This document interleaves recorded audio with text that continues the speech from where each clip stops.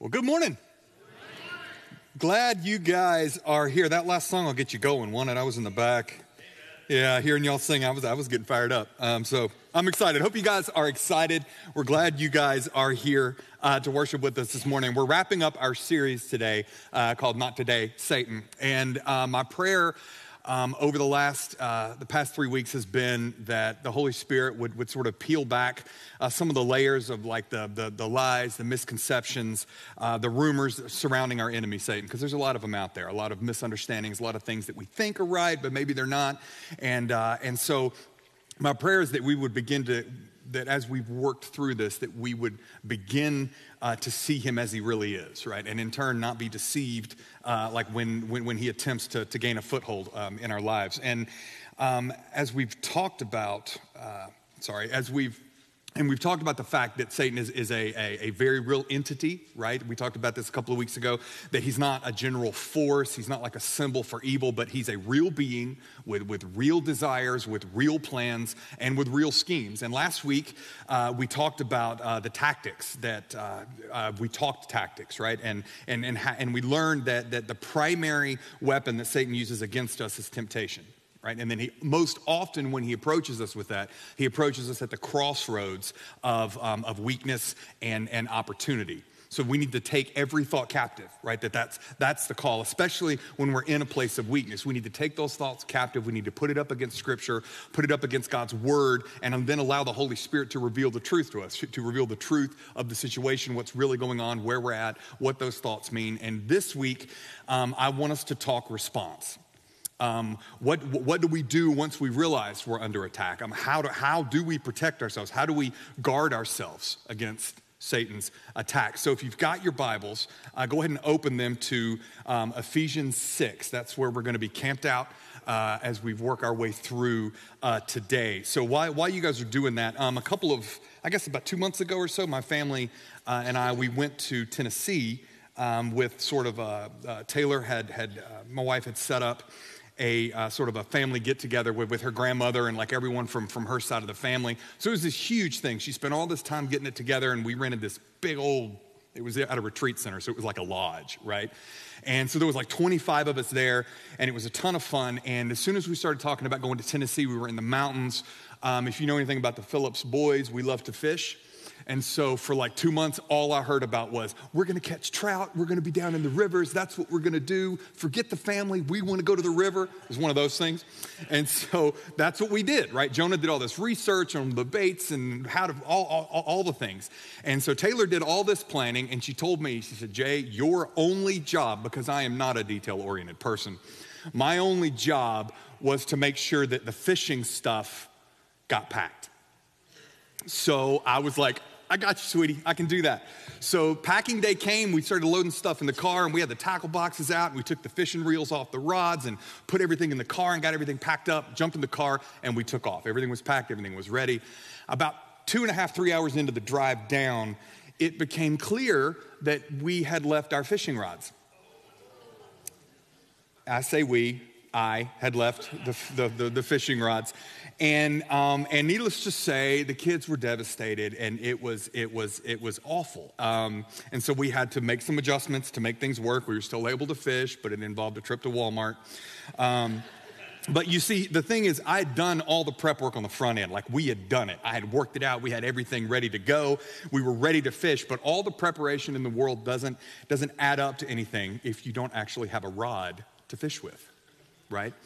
And in order for us to be successful in defeating Satan in our lives, we have to lay the groundwork before we get to the battle, okay? Preparation is the key to victory over sin. To wait for the battle to approach before preparing is akin to showing up to fish in a river, having all the lures, having all the baits, knowing all the tactics, having all the things, and not having a fishing rod to fish with. Right? You can't catch fish without a rod, and you can't properly defend yourself against Satan if you're not completely dressed for battle.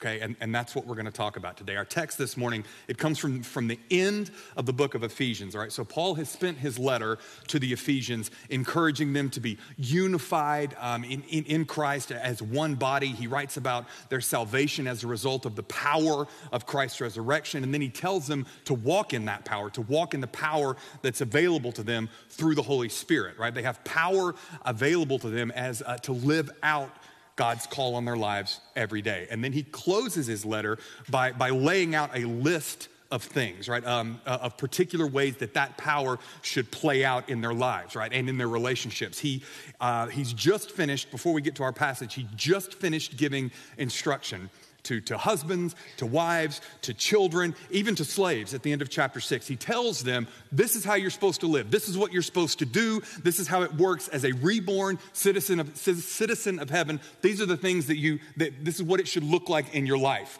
And then he writes this.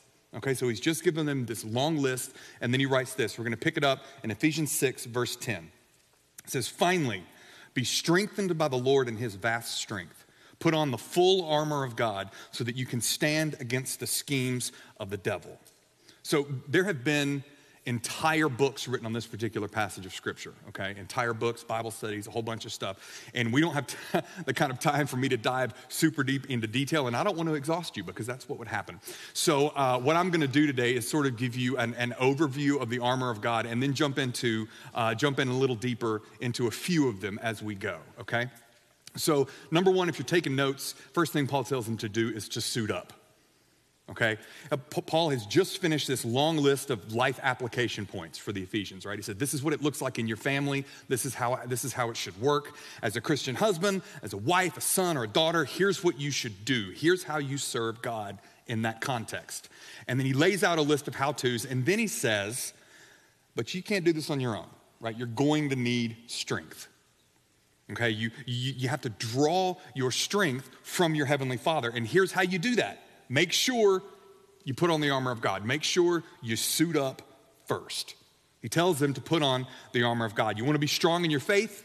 You want to be able to walk this thing? You want to be able to do this? Suit up. That's what he says.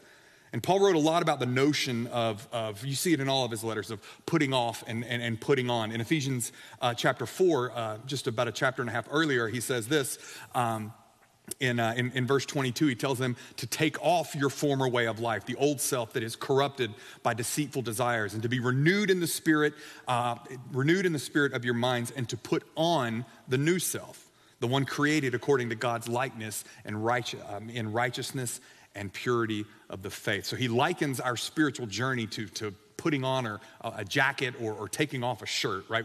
We're called to take off the parts of us that aren't pleasing to God and then replace them with something that God gives us. Clothe ourselves in that. We put on the new self, that new man that Paul refers to all the time, that's created when Jesus forgives us of our sins and he changes us, right? That's the new man, and we're supposed to put that on. And then we have to protect that new man.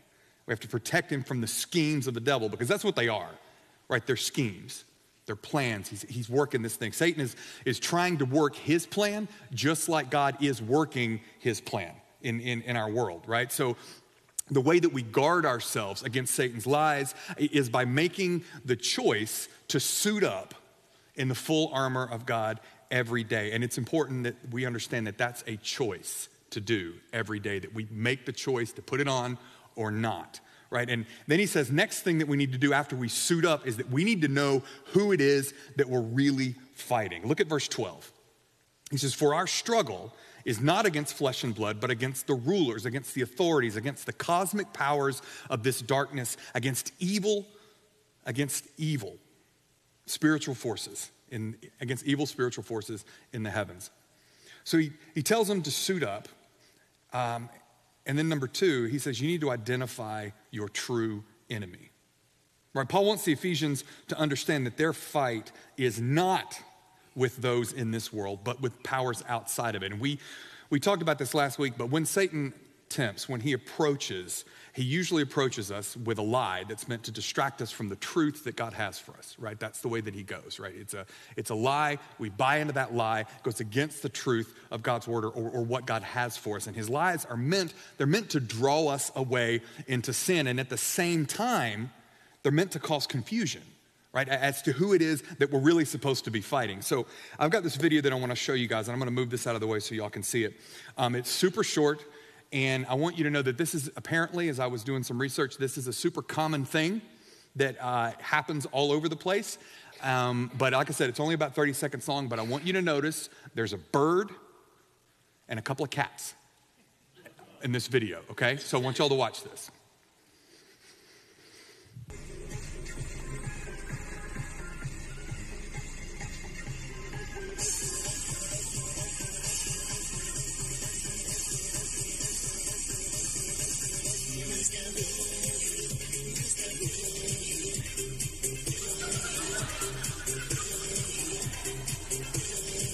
Okay, y'all see that? Okay, I think that's the perfect example of what Satan does in our lives. Okay? That's exactly what he does. He begins to poke, he begins to prod into our lives, he begins to work his way in, and he pokes and pokes and pokes until we give in. And after that, guys, our sin nature takes over, right? But when that happens, who do we go after, right? Not Satan. He's not the one that we go after. The cats didn't go after the crow. They went after each other, right? Now, they may have been close to getting into it, okay, before the crow showed up. They may have been close, but make no mistake, the crow is the one that struck the match that started that fight, right? And we do the same thing. We find ourselves in a bad space, we're dealing with something, we're struggling, or whatever it might be, and instead of turning to God for help, we take it out on our families. Right? We blame it on our spouses for not being enough or for being too much, right? Or we blame it on our kids because they're bugging us or because they're not perfect like we know they should be, right? And it's not just our families. When we don't take the time to identify who the enemy really is in our lives, we tend to go after whoever's closest. The first person that comes up. And the end result is that it hurts us, it damages relationships, and ultimately it hinders the advancement of the kingdom of God in our lives, okay? We need to identify our enemy. We need to understand who it is that we're really fighting against. It's not flesh and blood. It's spirits and principalities and authorities. Satan is the enemy, not you and me, and not the world out there, okay? They're not the enemy. So we suit up, we identify our true enemy, and once we've done that, we stand. And in verse 13, Paul says, for this reason, take up the full armor of God so that you may be able to resist, in the evil day. And having prepared everything to take your stand therefore. So you suit up so you can stand and resist, right? And that seems counterintuitive, doesn't it? I mean, we suit up for battle. You put on the armor, you suit up so that you can do what? So that you can go and fight, right? So that you can get out there. I mean, I've got all this armor on, let me go out there and charge hell with a water pistol, right? That's what we do, but that's not the job. That's not what Paul is saying here. Paul is saying that we stand, God fights. In this passage, we're called to prepare ourselves, right? And when we've made all the right preparations, right? We've done all the things on the front end of this, we're dressed, we're ready for battle, we stand and resist. And I think the order is important, right? You don't suit up, right? Or you suit up so you can stand. You don't stand and then suit up when necessary. And I think that's really important. We can't wait until we see the battle coming to suit up, because by that point, it's going to be too late, guys. It's going to be too late. We have to make preparations now before the battle gets here. So what does that mean? How do I prepare for battle when I don't know what type of battle it's going to be? I don't know what it's going to look like. I don't know how Satan's going to come after me. So how do I prepare? Well, practically speaking, just nuts and bolts. In my own life, the way it plays out is mainly through God's word, right? We have his word available to us, right? We should be in it. We should be in it, studying his word on a regular basis. And by regular, I don't just mean on Sundays when you're here at church, okay? Showing up here on Sundays is great, okay? It is fantastic. I'm glad you're here, right? It is great, but it's not a substitute for daily study and time with God. It's not. This experience in here, this should be like our heavenly pep rally, okay? Like that's what this should be, right? We should be celebrating what God is doing in our lives here, right? What he's done, how he's shown up, what sort of things has happened. We should be celebrating that in our lives out, things that he's done out there, we should be celebrating in here when we gather, right? We learn in this space, okay? That's what I come up here to do. I come up here to teach, and hopefully we learn and the Spirit moves and these things happen. But it's not enough to sustain you from one Sunday to the next, right? You have to be in the Word on your own, because the thing that happens there, right, digesting it, just you and God, because one of the things you learn when you start doing that is you learn to hear God's voice in your own life. You learn to hear him speak to you through his word, not just from somebody up here on stage talking to you. You learn to hear God in your own life. However, I do think that we all need deep, functional Christian relationships, okay? I do believe that. We need to learn from one another. I mean, an army isn't just one person, right? It's multiple people, and we've got brothers and sisters in arms in this room right now. Have you ever stopped to think that someone in this room or in your small group might have already been through and conquered the exact same battle that you're facing right now? I mean, they may have been through exactly what you're going through. They might have some godly insight or some wisdom that they can give you that could quite possibly be just what you need to stand and resist. But if you don't invest here, right? If you're not here, if you don't get into a small group, if you don't join a Bible study, if you don't allow yourself to be known, you're not going to hear it. If it only happens in this space, right? If your only exposure here is in this place, we're glad you're here and we welcome you, we want you here, but it's got to be more than just Sundays. We suit up, we identify our enemy, and we stand. But what are we wearing? Let's get into it, shall we? Verse 14. Stand therefore with truth like a belt around your waist, righteousness like armor on your chest, and your feet sandaled with readiness for the gospel of peace. So truth is important, right? The truth revealed in the gospel. In Ephesians 1, Paul opens his letter to them in verse 13. He says, "In him you were also sealed with the promised Holy Spirit when you heard the word of truth, the gospel of your salvation, and when you believed."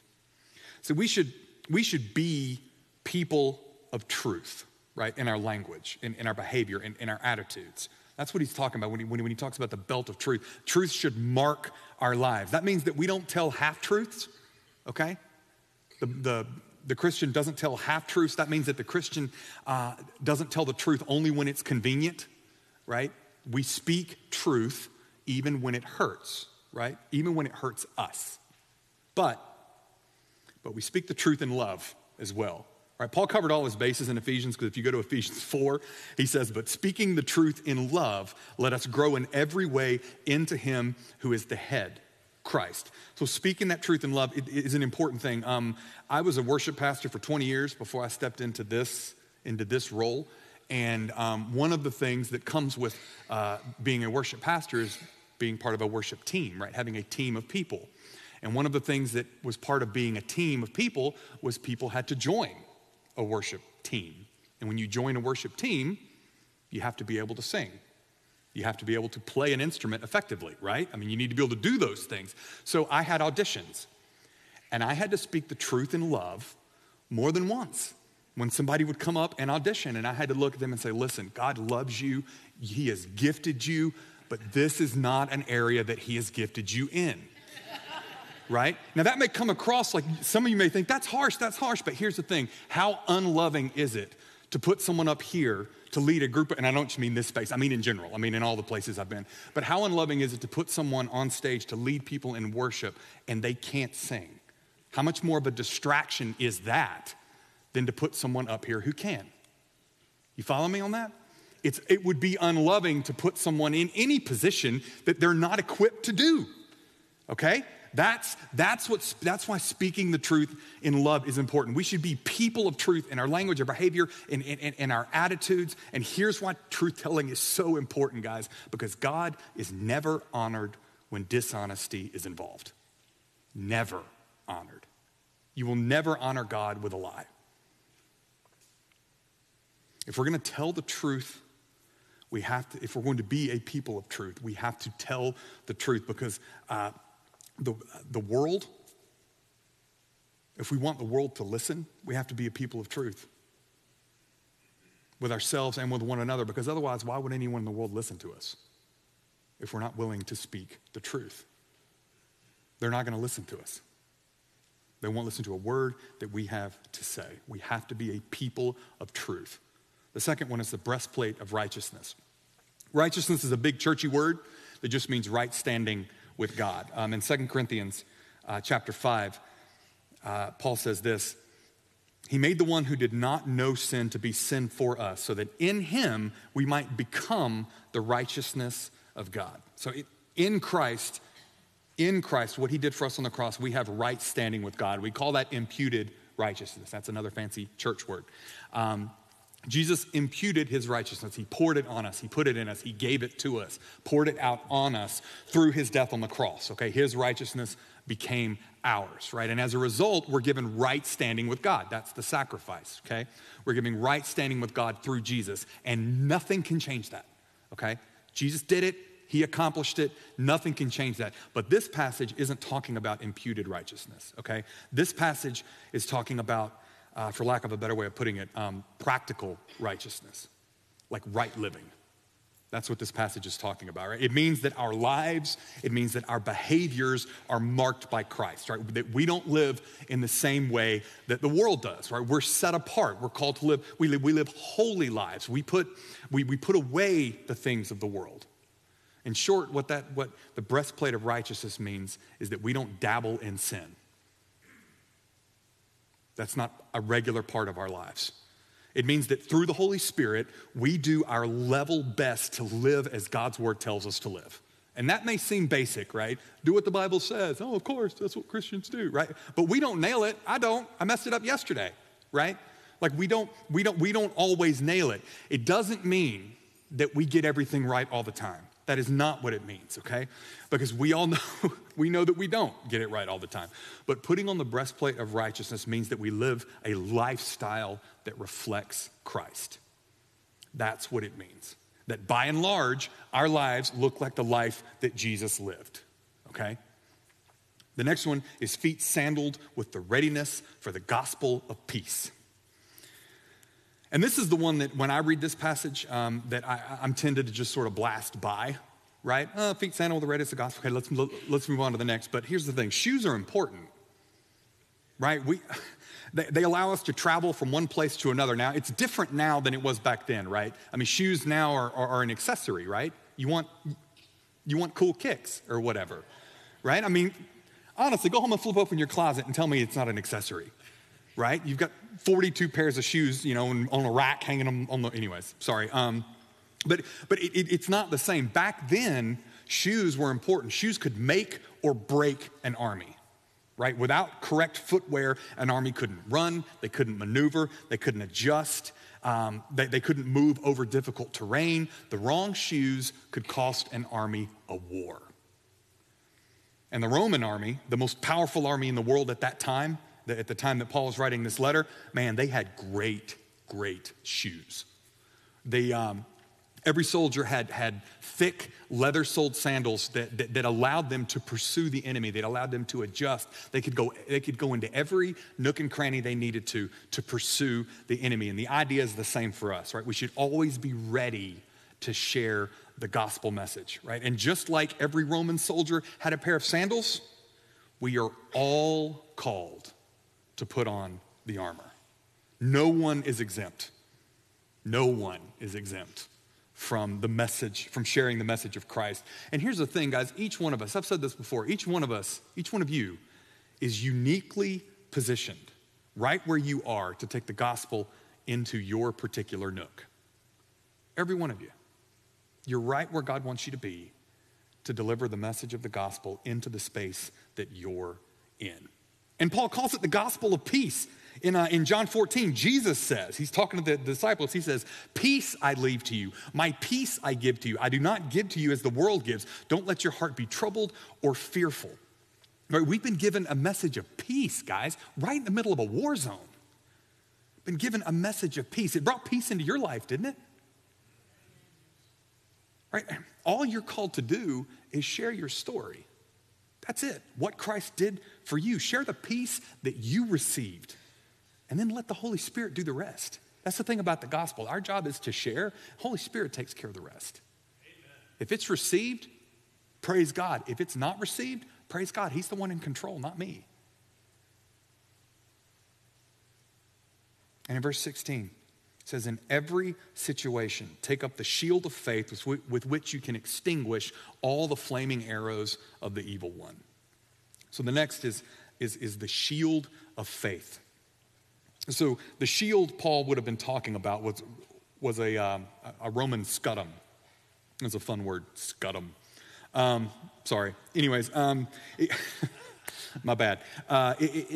It wasn't like what we tend to think of when we think of a shield, right? If you think about it, if you ever watch Knights or any of those types of shows, it wasn't a shield like we tend to think of. It was large enough to cover a fully standing man from like the about halfway up his shin to above his shoulder.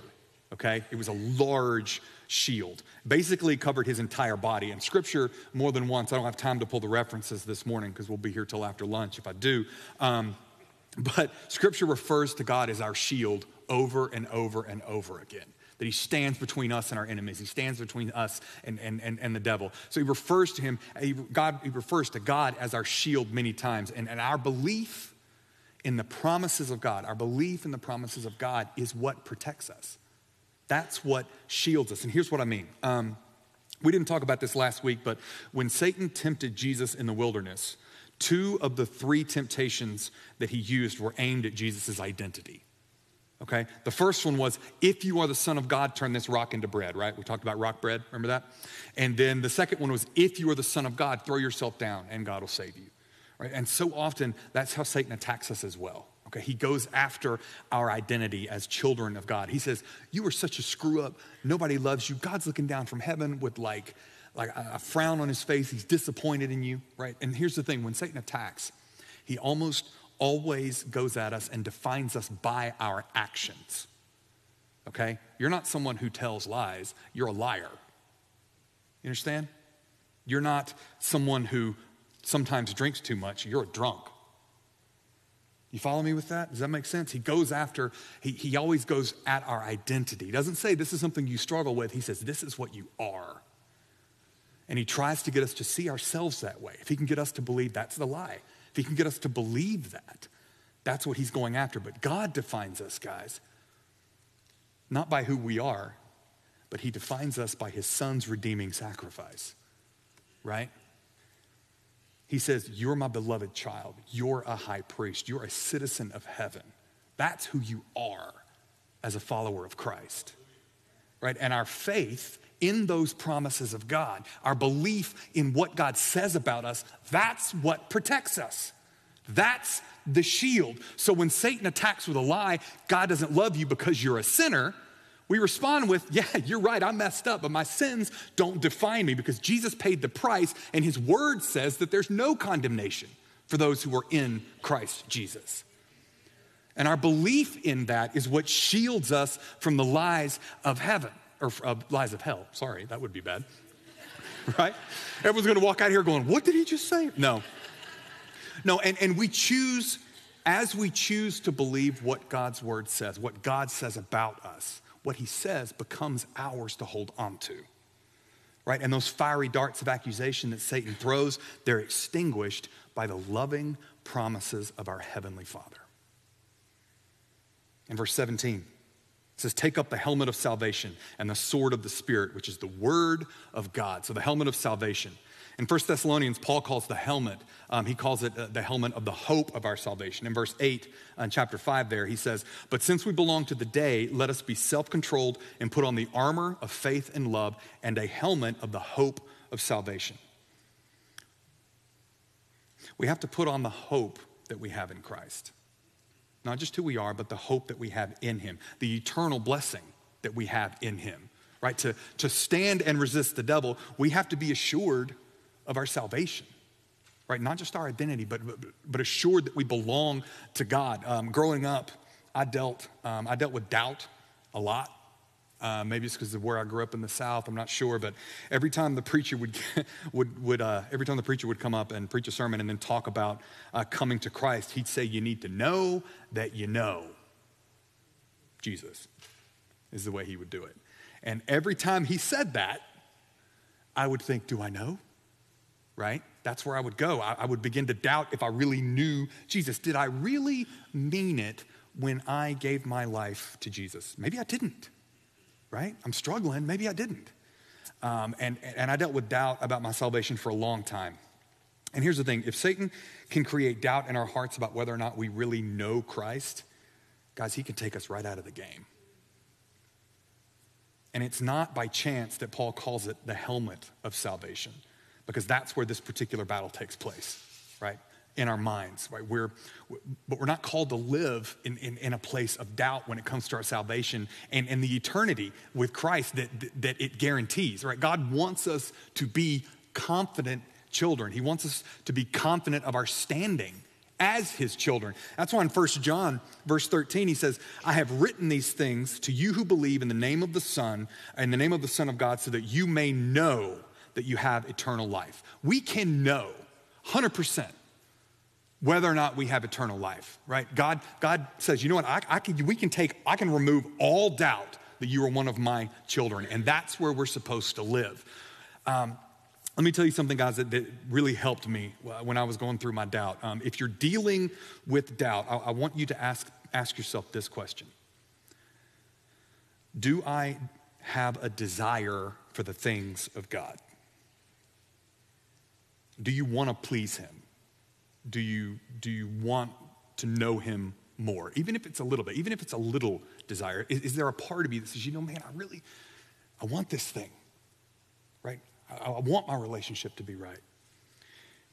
If the answer is yes, even if you're not getting everything right, okay? Even if you're struggling, you're dealing with things, if there's a part of you that wants the things of God, I would argue that you know Christ and are one of his children.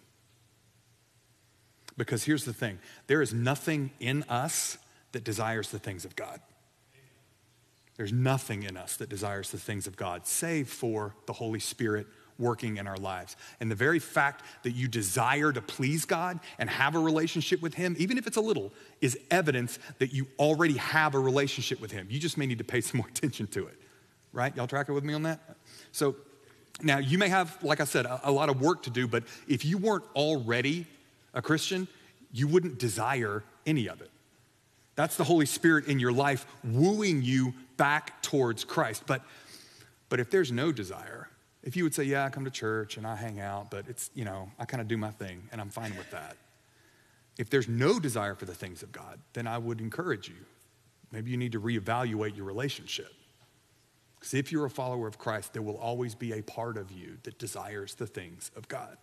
And if you don't, that may be evidence that the Holy Spirit's not in here. But fortunately, we can help you with that today. Right? You can walk out of here with the firm knowledge that you were counted as a child in the kingdom of God. And you're going to have an opportunity to do that at the end of this service. Last, we're told to take up the sword of the Spirit, which is the word of God. I told you I was kind of moving through these quick. We got a bunch of them. But last, we're told to take up the sword of the Spirit, okay?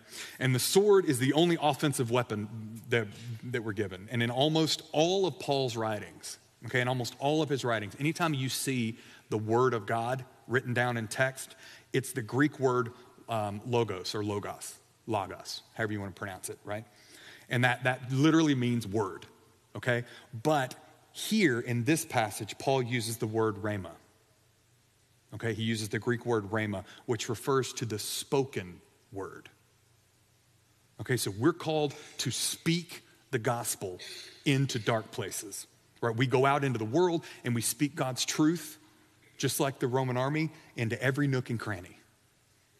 right? And as we speak his word into the lives of other people, the Holy Spirit will take it and he'll make it powerful, right? And as we speak it to one another, it helps us grow. It strengthens us. That's what happens in our small groups, right? We study scripture, we speak into one another's lives, and then the Holy Spirit takes it, and guys, he changes us. He starts to make adjustments in our lives. That's how we take it to the enemy, as it were. That's why we have to make every effort to position ourselves so that we are exposed to the sword of the Spirit in our own lives. Because if you're not, I know I've talked about small groups and it's not all about small groups, but this is like, to me, the most practical way to put this thing into practice. If you're not in a small group, I strongly encourage you to hop on our app or to hit up the website and find one, right? God's word, guys, it has power. It's wisdom and it's knowledge, guys. They are life-changing, but we have to position ourselves to have it spoken into our lives if we want to see any of that change. As we close, I've got one more thing that I want us to see, and this is not in Ephesians, this is in Hebrews chapter 4. So if you want to write that down or if you want to flip there real quick, I'll give you just a second. We're going to be reading verses 15 and 16. And I want you to see this. Verse 15.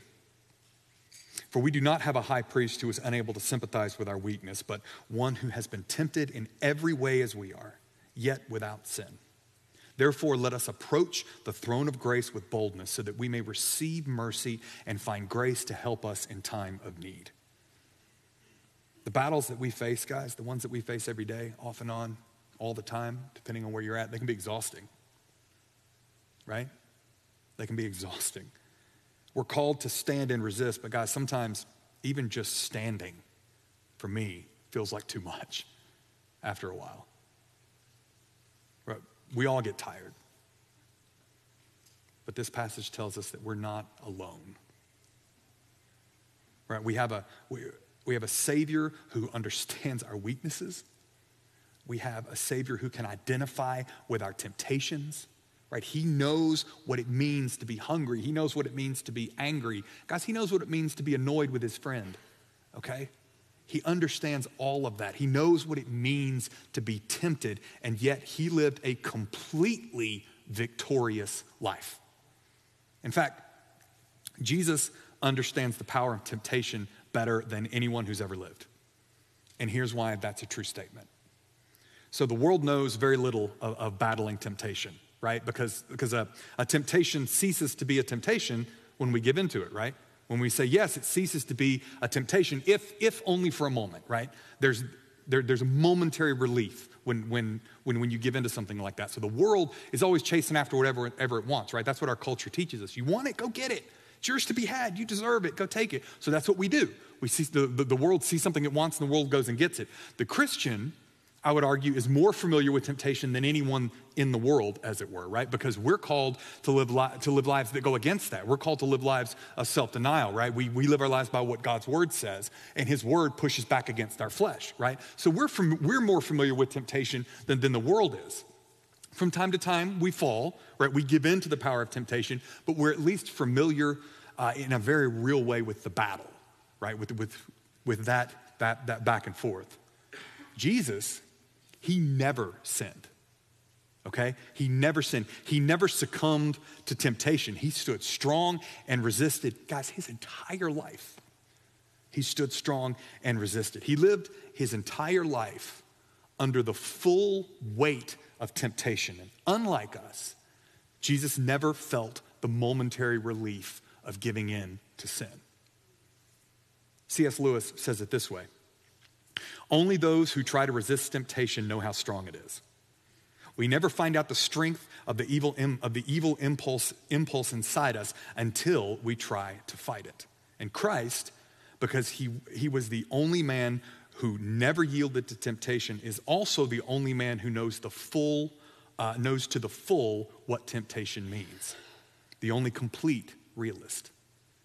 Guys, Jesus' victory means that we have someone that we can go to when we're up against a temptation or a struggle that we're feeling and we're feeling weak, right? We have somewhere to run, right? We can run to the throne of grace with boldness right? In fact, I would argue that the real call on the life of a Christian is to suit up, right? To suit up in the armor of God, run to the throne of grace, then stand and resist.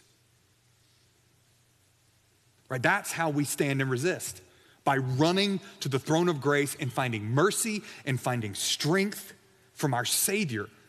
Right? He's our great high priest. Right? He's mighty, he's awesome, he's powerful, he's loving, and guys, he's full of mercy. He gets us, folks. He gets us. He's been there. He understands. So we don't fight these battles on our own. In fact, we don't, like I said, we don't actually fight them, right? We suit up and we stand. And in Christ's love and mercy, he's the one who fights the battles. And when we do fall short, right, when we do sin, we're still allowed to run to that same throne of grace, guys. We're allowed to go to that same place where we find strength and where we also find grace and mercy and forgiveness. So the call this morning is to suit up and stand, church. We're going to close with worship this morning, and here's the call. Are you suiting up, or have you left some of your armor at home in the closet? The breastplate of righteousness, maybe, right? Does your life reflect that of the Savior that you claim to worship, right? Is there some sin that you need to deal with today in order to bring your life back into line with the armor that you're supposed to be wearing? And the way to do that is by confessing it before God, repenting of it, right? Turning away from it, and then asking for accountability from a brother or sister to help you stand and resist from this point forward. Or what about the helmet of salvation? Are you dealing with that nagging question of whether or not your life belongs to Christ?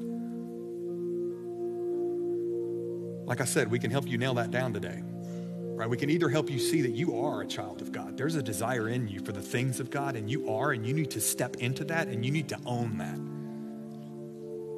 Raise that shield of faith and trust in the promises of God that you are a redeemed, forgiven child of God. Or we can help you see that that's not where you're at, right? You aren't. That's not where you're not counted as one of God's children. But you know what? Then we can walk you through how you can give your life to Christ. But either way, you can walk out of here with the full confidence that you know that you are indeed a child of God. Or maybe there's another piece of armor that you've realized that you need to put on, or that you need to put back on this morning. As we sing, we'll have people at the crosses to my left and to my right, who this morning I'm calling armor bearers. That's what we're going to call them this morning. And so they are over there to meet with you. They're there to pray with you. They can help you suit up. They'd love to talk with you, to pray with you about any of the things that we've talked about today. If there's something else that you need prayer over, that they'd love to pray with you as well. So I'm going to pray. We're going to worship, and then you guys will be dismissed. So let's pray. God, we come before you this morning. We thank you, Lord, that you provide a means, Lord, for us. You provide a means for us to fight back. You provide a means for us to stand strong in the faith and trust that you will fight our battles, God.